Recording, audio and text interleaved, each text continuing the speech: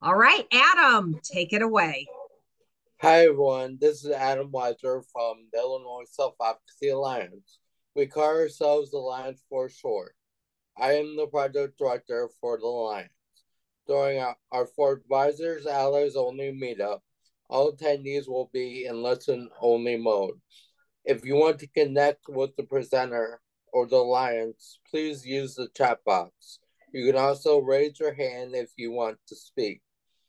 We will have time for questions and answers at the end of the presentation. This presentation is being recorded and will be placed on the Alliance's YouTube channel.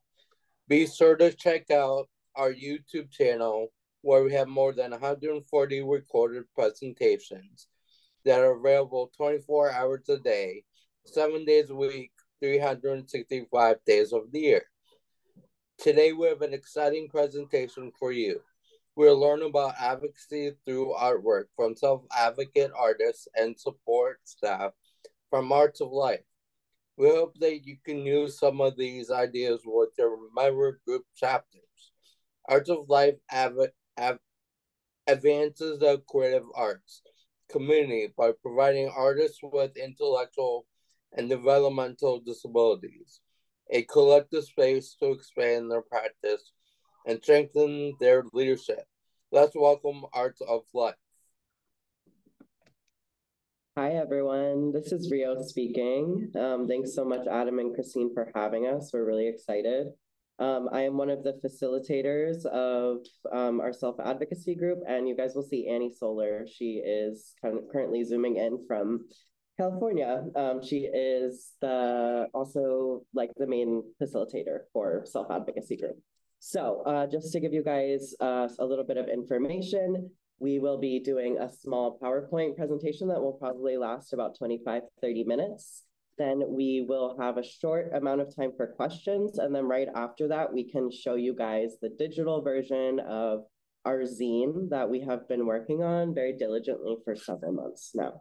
So I'm going to go ahead and start our presentation. I will be sharing my screen. If you have questions, please feel free to drop them in the chat and I will do my best to catch those once our presentation is closing up. Rio, this is Christine, and Hi, I Christine. made sure, there you go, that you are a co-host and that you will be able to share the presentation. Yes. Perfect. Thanks so much, Christine. I really appreciate it. Thanks, Rio. All right. So we are self-advocacy group at Arts of Life. Uh-oh, what's happening here? Sorry, 1 second, guys. I just got to make sure the artist can see the full screen.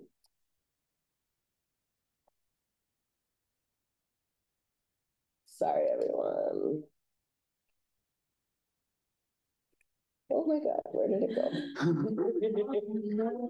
Sorry, guys, I'm not the most tech savvy person. Give me 1 second to make sure that the artist Just can see this. Take your time. No worries. Thanks, This is Christine. Yeah. Give us 1 second, Christine. Thank you, Chris. You have as many seconds as you need. This is Ted. Thank you, Ted. Yes, take as many seconds as you need. All right. Now you guys can see it? Yeah. Okay. Thank you guys for waiting. All right. Take two.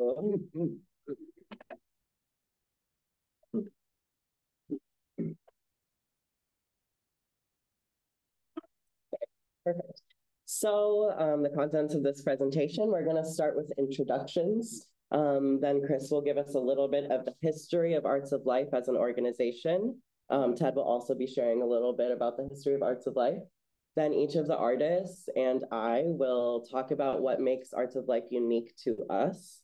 Afterwards, we will go into a little bit more about our self-advocacy group here at Arts of Life. And then Nick is going to close out the presentation talking about what we discuss in our self-advocacy group meetings and also introducing our current project, which is our zine. Afterwards, we'll have a little bit of time for questions, like I mentioned before, and then we will show y'all the zine that we've been working on. So without further ado, this is Chris View. Hi, I am Chris Vio. I go by he or him. I work straddles the line abstract and representational. This is due to my planned, yet dynamic, brush and line work. Upon first one see a blend of colors and textures that reveal themselves are landscapes of weathered coastline. My favorite thing about being an artist is I can let my wild imagination show. The images that you inspire me are landscapes. I feel that making landscapes is the best way to show my talent. As an artist, most I use chalk pastel. Great. So I'm actually going to be sending you guys this presentation so that y'all can look and learn a little bit more. You can see this link down here. That will take you to Chris's and the other artists' portfolio pages on the Arts of Life website. Here you can see an example of Chris's work. He typically works in chalk pastel and watercolor. This piece is called Field of Flowers, and it was made in 2022. Nick? Hi, I'm Nick. My pronouns are he or they. And I like to read my bio to you. I use different types of medias. I like to paint in chalk pastels. I enjoy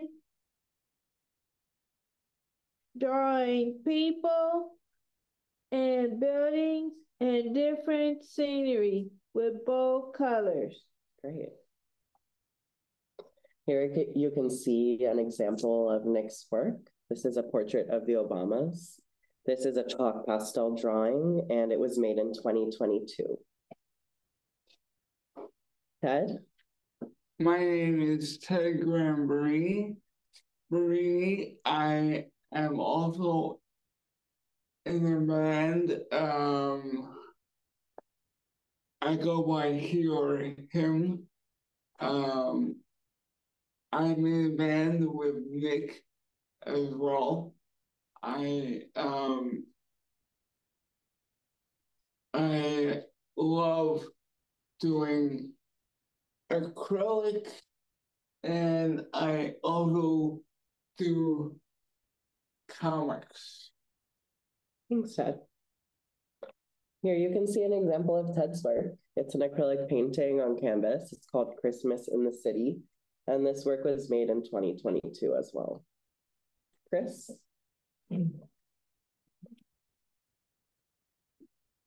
History of Arts of Life Veronica Ronnie Kruklik and Denise Fisher. Arts of Life was started by Veronica Ronnie Kurlik and Denise Fisher. Denise and Ronnie had worked together in Isla, where Denise realized Ronnie's talent at making art. Ronnie had a hard personal story with a history of institutionalization. Denise wanted to collaborate with Ronnie to create a space that was for people with disabilities, created by people with disabilities. Together they worked to create the first Arts of Life studio in 2000 at 2010 West Carroll in Chicago. Great. On the screen, you can see Ronnie's headshot, and you can also see one of her works called 68 Baby Dolls. This was made in 2006. The baby dolls were a really common motif in her work, and you can see them throughout each of her works. Okay, Ted, you want to talk about the Chicago studio? Now, along with Chris, I'm going to talk a little more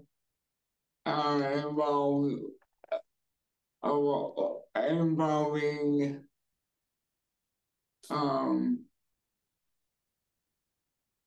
the Chicago studio and Columbia Studios. And I also will talk about the most recent studio as well. So the Chicago studio was made in 2000, like Chris said. It has about what is it, 20? 20 to 25. 20 to 25 people.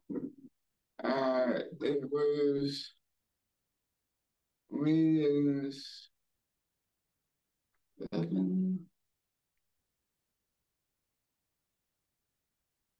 7, was it? Are you trying to remember the square footage? Yeah. 6,000, remember. 6,000 square feet.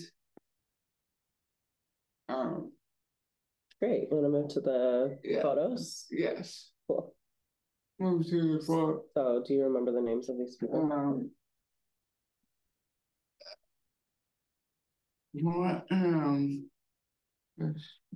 The left is G. The left is G.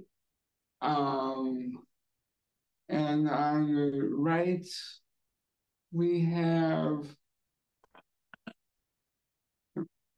go back to that page. And on the right, and on the left side, we have G. And on the right, we have Sheila. Alicia. Alicia. Great. Okay, now you want to talk about the North Shore now? The North Shore has about 6,000 square feet.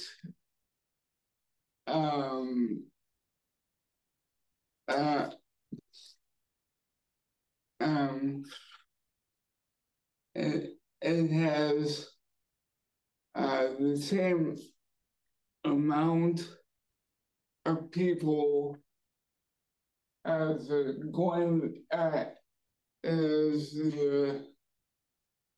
Glenview Chicago studio has. Same amount of people there. The most recent I think you're skipping ahead a little bit. Let's look at the photos of Brian and Bombshell first. These are two people who have been most recently added. Their names are Brian Kaplan and Von Trell Nunn. Great. Now we can talk about the South Side. Most recently,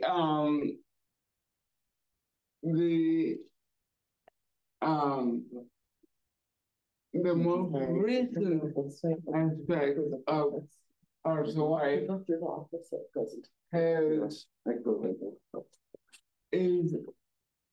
has been made into a church. Yeah, it's hosted in the church. It's has been hosted in a church. Great. Do you want to look at the photos of the two artists? Let's do that. Do you remember their names? Katrina and Lewis.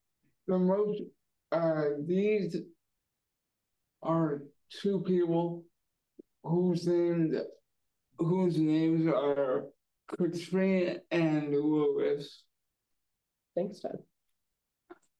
All right, now I'm going to talk a little bit about the home and community programs, because this is something that I work in every day. So it's another expansion of our community that opened in 2023.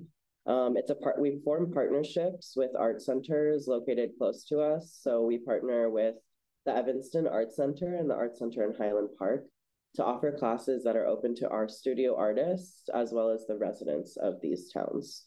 The goal of this program is to let our artists spend time outside of spaces that are exclusively for people with disabilities, as well as help create integrated spaces between members of the IDD community and the wider community. We also offer in-home services, which take the form of one-on-one sessions in artists' homes. We help set up individuals' practices in a low sensory environment for those who cannot or don't want to sustain a daily practice inside the studio or are overwhelmed by large amounts of people or large amounts of sensory input from the large group of artists that work in the studio. Here you can see two examples of our home and community programs. One of the classes that we offer is a ceramics course that's hosted at the Art Center Highland Park. In these photos, you can see Kelly Stone and Phil Gazzolo. Kelly Stone is actually one of our longest running artists. He's been working at Arts of Life for 20 years. Maurice is here on the right, and this is actually during one of her in-home sessions with Annie. All right, Nick, do you want to talk about what's unique? Hey, yes, I would. Great. Wait, let me line it up here. Here on that lower line. Yeah.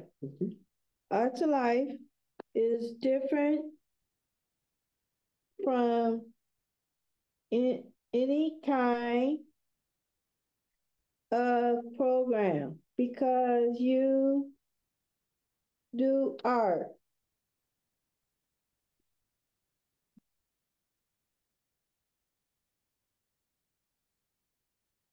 You get paid for it because in a different program, you work is peace work, art of life, you get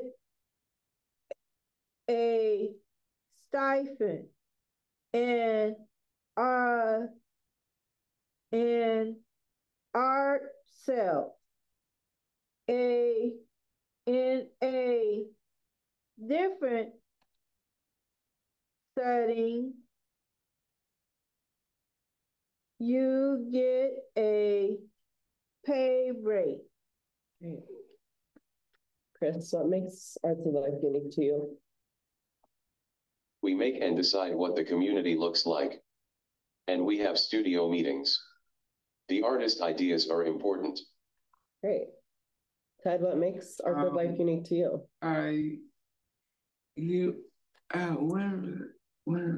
So you said you were talking about how you build a community and how you're respected as an artist.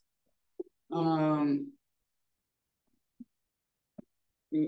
of the things that make Arts of Life unique to me is how we build a community, and we also are respected for what we do around here, because it wouldn't happen or it wouldn't happen without us, in my opinion. It's true. So, it's your own studio, isn't it? Yeah. Okay. I'll talk a little bit about what makes Arts of Life unique to me as someone who is an employee of the organization. The first thing that I really appreciate about Arts of Life is that it is an employer of choice, which means that the employees who work here choose to work here because we enjoy the work that we do and we enjoy the organization. And the leadership is really intentional about making sure that we enjoy working here and that it's an enjoyable experience. Another reason I really enjoy being here is that we have a collective decision-making model, which means that from the top down or the bottom up, each individual's input matters. So we have a series of committees, people participate in a collective decision-making process. We also have a really unique set of values that set us apart from other arts organizations. Those are inspiring artistic expression. We also aim to build a strong community. We also aim to promote self-respect, and along with that, we hope to help develop independence. All of these things are things that are really important to us inside the studio, and these skills that the artists learn in terms of autonomy and, you know, having self-respect for themselves, those all are reflected in their lives outside of the studio. And that's a really important thing to us. Chris, do you want to talk about the history? History of Self-Advocacy Group at Arts for Life. While Arts of Life has always had a self-advocacy group, the previous versions died out during the pandemic. It was reinvigorated after Chris Vio and Alicia Costellani work with Self-Advocacy Alliance of Illinois. I thought we needed a self-advocacy group to change how the community treats disabled people. I thought as artists we could make art in another way to show advocacy. Great. Here on the screen, you can see an image that Chris drew for our zine. It's a drawing of people who are living in an ICF, right? Who are looking out at the community. Nick, do you want to talk about why you joined? Yes. Here we go. I joined because I needed to learn how to stick up for myself and think for myself for a self-advocacy group should help you in your daily life.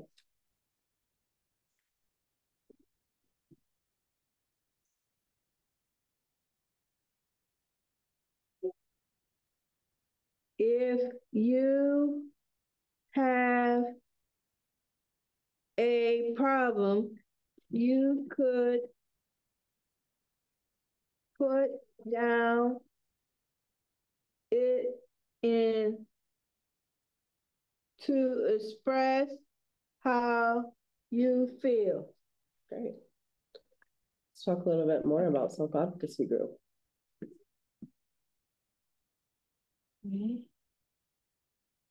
Okay, here we go. Topics. We talk about self-advocacy, home, at work, with staff, family, and etc. We talk about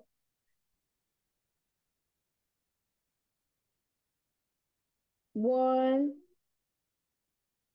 problem as we can help one each other to fix problems as a group.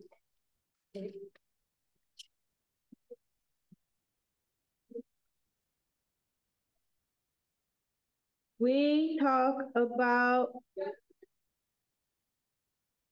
we feel doing art. Great. Let's talk about our zine. Okay, bear with me. You're doing great. We want to get our story out to the public. we made a zine. A zine is home made project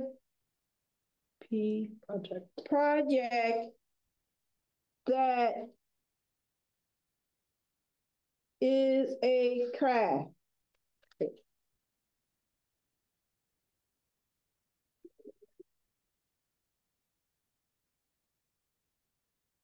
Our zine will feature on transportation and home advocacy. The zine will have artwork and pictures to show. Great. Here is one of the drawings, another one of the drawings that's featured in the zine. This is by Omar Abelshik, and it's called Bus of Doom. It's an oil pastel drawing on paper. All right, so now we have a little bit of time for questions before we dive into our zine. Does anyone have questions for us right now? Yes. Thank you, Chris and Ted and Nick and Rio. This is Christine with the Alliance. So for any of the folks joining us today, if you have a question that you would like to ask, please go ahead and do so now. You can either take yourself off of mute and speak it. That's a choice. Or you can choose to type it in using the chat box and we will read it. I did get a question. This is Christine, and I'm going to ask this question. How do you figure out which medium works best for people? Do you guys want to answer? Chris? Chris is typing. What we usually do is we try to figure out. Here, go behind it. Let me just go on this, it's lower. All right. I'm not too agile. Got an obstacle course right here. What I was saying, How do you choose the medium that you use? we chose the medium that we use. We usually use color pencils or all pastels or paint. So how do you pick? Like, what makes you decide? That's a good question. Sometimes we use, how you feel on that day, or what kind of picture that you draw or drawing, you can figure out if you want to use color pencil or oil. Yeah. Chris, do you have something to add to that?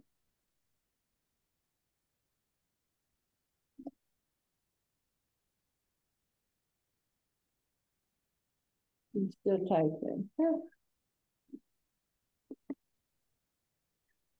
I was going to say that it also depends on the paper that you use. I use media that I use in my art practice. Yeah, so Chris said he uses media that he uses in his art practice. Okay. So for the zine, yeah. Did that answer your question, Christine? It did. Thank you. Yes, it did. Thank you very much for everyone. Where did that question come from? It's someone that messaged me privately. You're not able to maybe see all the messages on the screen.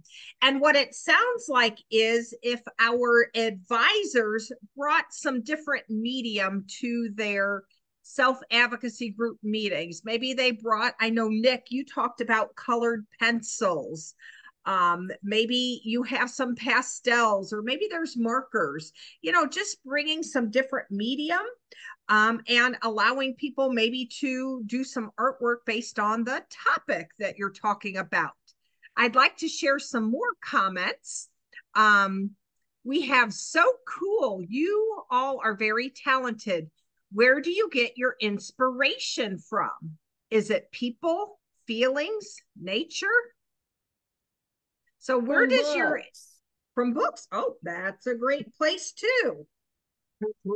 We have a, I don't know if you know this, but we have a library that we have a huge library. Okay.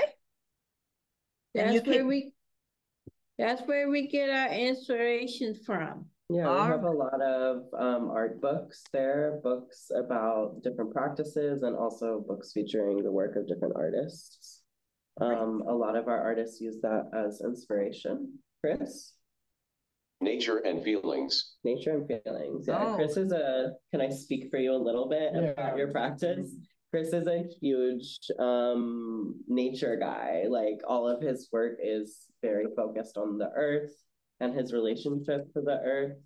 And he also writes poetry, and a lot of his poetry books, well, I think all of your poetry books, are about the changing of the seasons and different aspects of nature that he observes.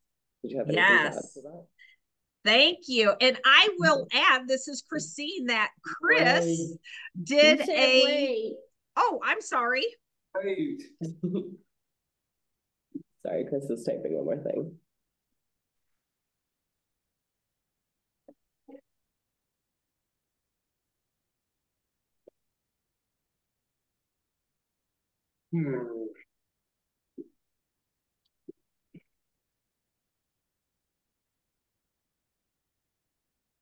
I have autobio. Oh yeah, you also have an autobiography. Yeah. Chris has a lot of published work. I think it's on Amazon, right? Yeah. Yeah, so his work is on Amazon. I think if you just search Chris View, you'd be able to find him. Thank you. And thank you for telling me to wait while you included that. I will share that Chris did a webinar for us, and he shared some of his artwork as well as some of his poetry. When I send out this recording, I will also include the link to that particular webinars for you to check out. We do have a couple of more questions that I want to make sure we get time for before we go back to our presentation. This is about acrylic. Is acrylic the paint that is used, or is it the painting itself? Paint that we use. Acrylic, I can answer that. Go ahead. Is the paint that some of us use. Thank you, Ted, for answering that. Here's another question. Have any of the artists sold their artwork before? Is that important to you? Yes, a lot of us, like, for instance, I have sold my artwork for, I would say, millions of dollars. Millions, not millions. Thousands for sure. Thousands of dollars. Haven't quite hit the $1 million mark. Not millions, but thousands of dollars. You know what, Ted? I like your enthusiasm and the way you're looking forward to getting that million. Yeah. We'll let y'all know once we hit $1 million. Yes. Here's another question. Does Arts of Life only focus on visual and performance arts, or do you all take on writers as well? We all do. Like, for instance, I don't know if you know this, but we wrote poetry as well as visual and performance art. Yeah. And we also have books out. Yeah. Poetry books. And we're in a band, so we have a lot of music in us, and we also like to do yoga. So we try to do a little bit of everything. Yeah. So the studio primarily focuses on visual art. We do a lot of programming that is beyond visual art though. So like the artist mentioned, they are in a really freaking awesome band called Van Gogos. Van Gogh. They have a show at Talia Hall on the 29th, which is really exciting. This Friday. And the artists are all very talented, so they are all interdisciplinary. They practice a lot of different things. Everyone who's in this group right now is, you know, a visual artist in combination with a lot of other mediums. So Chris writes poetry, Nick and Ted both participate in the band, and Ted is also an actor as well. So we're doing a lot over here. All right. So 2 more things I want to share before we turn it back over. The first is a comment. I am a blogger who writes about being Black and autistic, but I don't know where to start with finding money to support my art while continuing to advocate. To the artists, how do you balance doing the art that you love, using your art for your advocacy, and find a way to make a bit of money? And this person says they are interested in arts of life. Rio, can you answer that question? Sure, I can. So the really cool thing about Arts of Life is that, like Nick mentioned before, it's dissimilar from other day programs where individuals are working for what is called a piecework rate. Right. Which means that, for example, if you're folding boxes, each box that you fold, you get 25 cents, something like that. Artists here get what is called a stipend. So every month they receive money for working at Arts of Life because this is their job. So they receive a stipend. Every artist gets a stipend, even if they do not sell work. If the artists sell work, then their work is essentially, they make the money off of their work. So it's a typical gallery setup. So it's, I'm not quite sure the split. I think it's something like 70-30. Y'all would probably know a little bit better than me. Yeah. So the artists, 60-40. 60-40. Thanks, Dave. So the artists make 60% of the sales of their work, and the studio makes 40%. This is actually a lot higher percentage than other gallery spaces. So their stipends, if they sell work, also include their gallery sales. And transportation. And transportation, yes. So there's also compensation for transportation as well. And then the artists also have the opportunity to join different tracks. So for example, if there is an artist that is very, very interested in focusing on a way to make money off of their work, then they could join what is called our career track. And in the career track, you're going to be meeting about once every 2 weeks or once monthly. And one of the advisors, one of the facilitators here who is active in the art and gallery scene will help you be able to participate in shows. So I'll give you some examples right now. Some of our artists just finished showing their work at the Other Art Fair in New York City. It's one of the biggest outsider art fairs in the world. And this coming month, we have artists that are showing work in Expo, which is one of the biggest, if not the biggest, art fair in the United States and internationally. So our artists are not just participating in what is called the other art scene. They are actively participating in the art world. Their work is shown. They are making money off of their work, and they are treated as just a regular artist. Amazing. Thank you. It's amazing. I appreciate all the questions and comments that have come from our participants. Here's the last question, and then we will turn the presentation back over to you. How much do you decide, or how do you decide how much to ask for your work? You want me to answer this one? We usually at Art to Life, what you do is you come in the morning and we're talking about the price of the work, like when we're having a gallery you can show. answer that question. Yeah, I don't think any of these artists, you guys are not in the curator track, so you probably wouldn't know how that works. But I used to be in the curator. So do you remember how it works about the pricing, Ted? How you decide the pricing for the shows?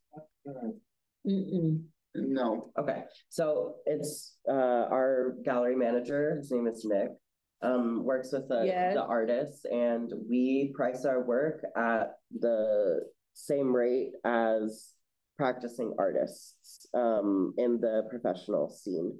So Nick is very attuned to the art world, and he helps to price the work at competitive rates.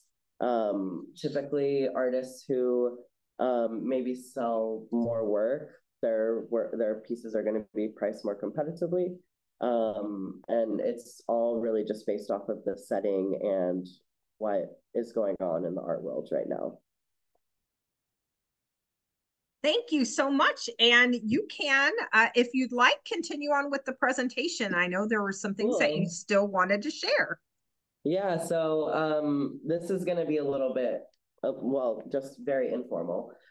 We have not completely finalized this zine, but this is our first version of our zine. It's called Bus of Doom. Here you can see it says true stories of PACE paratransit, housing justice, and other ableist nonsense. And I'll just scroll through quickly, and then if you guys have questions about the setup of the zine or specific works, we can talk about it. So this first piece was made by Omar Abelsheikh. It's called Bus of Doom. This is pastel on paper. It's actually oil pastel. The next one is Chris's. It's colored pencil, right? Yeah, so it's colored pencil on paper. His quote says, "My picture is about people who live in ICF, looking through windows into other communities." I'll just zoom in here so that you can see. These are individuals who are living in a housing complex, and you can see these guys' faces. They're not too happy about it. Okay, this piece was created by Ted. This was made after a especially difficult day on the PACE bus, where the PACE bus driver decided that he was going to load 5 wheelchairs Five wheelchairs on the PACE bus. 5 wheelchairs. Yeah, so Ted's quote says, "I was on the bus, and the bus was so crowded, we felt like sardines on the bus. It was no seats." So I'm sure true hell. It was true hell. Yeah, it was like everybody in the studio on the bus, 4 wheelchairs. It was just ridiculous. So this is a piece by Steve Har. I don't know how to say his last name. Har. Thank you guys. It's pencil on paper. He is actually a Chicago studio artist. So we do these self-advocacy meetings over Zoom so that each of the studios can participate. This is another piece by Omar. It's a school bus on fire, and you can see these kids, they don't like being in there. Nick actually included a quote about the zine. So they said, "I hope you can take this zine and express how you feel in your daily life, or if you're traveling, I hope you enjoy our zine." And then he also said, "Staff treat me different at home because of my disability and my vision. They don't let me go out in the community, and they don't let me express how I feel. So I express how I feel through art." That's, I feel like, is a really, really great summation of the work that we do in Self-Advocacy Group.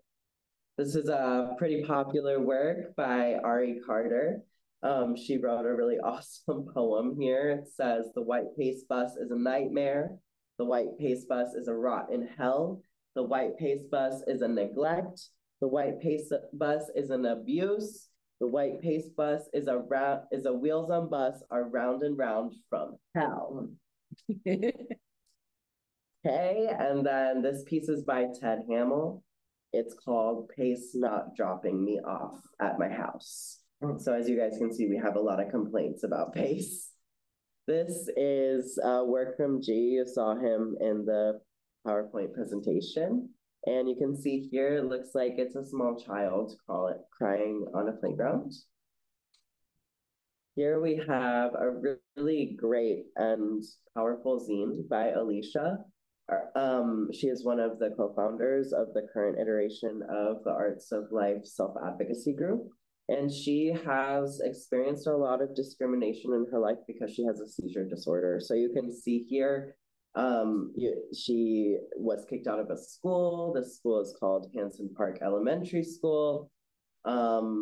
Says here, "I want to let you know that you can no longer go here." And then she was also actually discriminated against at her job. So she included that part in her comic as well. And then her quote down here says, "When I was working at Lifetime Fitness, they fired me because I had seizures, even though they knew about it before I was hired." Okay, this is another work from G, featuring a child in a school bus and what looks like a school in the background. And then here you can see everyone who is included in the Arts of Life. We have a really great group and we're hoping for it to expand. And our About Us says, "We are the Arts of Life Self-Advocacy Group. We speak our minds, we speak the truth, we expose ableist bullshit and support one another throughout all the nonsense." Artists, do you guys have anything to add about the zine? Chris, no? Nick, did you have anything?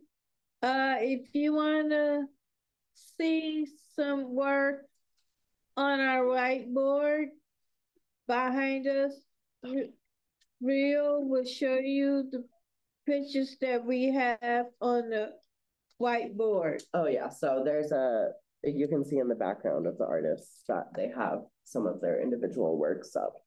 That's a nice backdrop. Ted, did you have anything to add about the zine?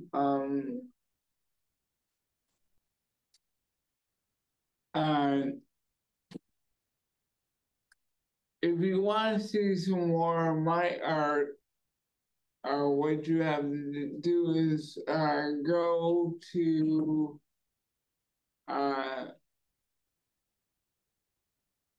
artslife.org. Yep. Remember, I also included a link to y'all's profiles in the presentation we gave earlier. So when I send it to people, they'll be able to click on those links and it will go straight to your website or to your portfolio page. Anything else specifically about the zine? The zine should be finished pretty soon. Yeah, so we have a couple more meetings. Because we use a collective decision-making model, we basically have to collaborate on every piece of work that we do. So this zine is not quite the final version, because we still have to meet with our self-advocacy group to go over the final edits and make sure that everyone is happy with everything. That's all. We are going to, and then once we're finalized, once it's finalized, we will be sending it out to the public and for them to see what we did and stuff like that. Yeah, so I think we could open the floor up for questions if anyone has questions about the zine in particular. We can This have. is Christine. Yes, there are a couple questions. I did want to read some of the comments that had come in while you were sharing the zine. One was, wow, these are incredibly powerful. Another, this is all so great. Thank you for sharing. We have two questions. How often will you publish your zine, and how will you publish it? Like, will it be on the Arts of Life website, on the Facebook page? How are you going to distribute that? We might put it on Instagram, Facebook, or the Arts of Life website page. Do any of you guys have Instagram? Ted, this is Christine, and I know the Alliance does not do Instagram, but there are some individual participants who are watching and listening today who indicate that they do have Instagram. Okay, they can look us up on Instagram. They can look us up on Instagram, or Arts of Life. Yeah. artslife.org.